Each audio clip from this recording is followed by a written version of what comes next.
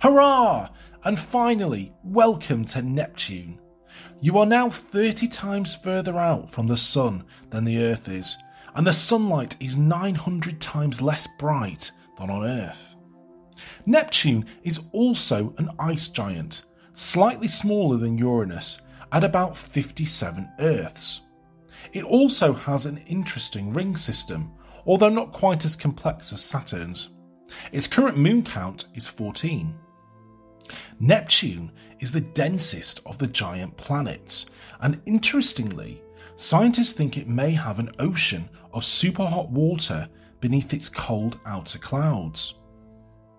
Neptune cannot be seen with the naked eye, and it's only visible through a telescope. So, galactic adventurers, we end today's journey here, but there is more of the solar system beyond. Anyone remember Pluto? Pluto and several other dwarf planets, along with lots of rocks and dust, make up the Kuiper Belt. And beyond that, NASA's spacecraft Voyager 1, launched in 1977, is the first human-made object to enter interstellar space. Why not pause for a moment here at Neptune and wonder about what lies beyond our solar system? And finally, may the Force be with you.